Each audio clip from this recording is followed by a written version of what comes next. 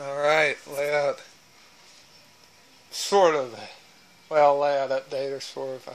Just project update, I guess. Whatever you want to call it. You see, the gap is gone and we have the start of a nice big hill. I think it looks pretty good. This is just the first coat. I still have a couple more to do.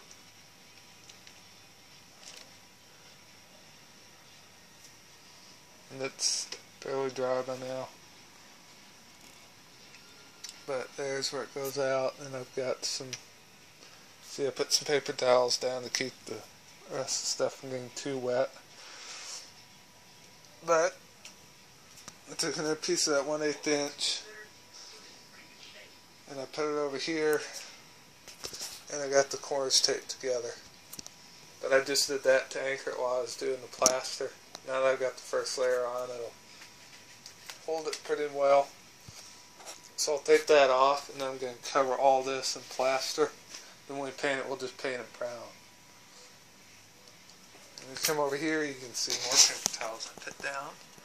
But you also see the inside of the tunnel, where I made the modifications. So,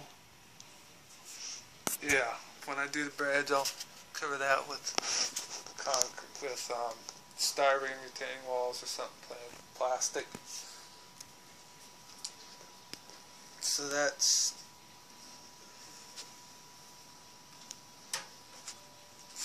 there's that. Also, I'll have a video coming eventually on how to connect the BD4. I've been working on that a little bit. And then the other big thing is the new workbench. We took one of the 4x4 sections of the old version of this layout, cut it up, and made a new workbench. So it's pretty good size. I really like it. So there you go. There's layer 1 of the hill. So, well, there you go. That's what I'll call this. I'll call this Making a Hill series.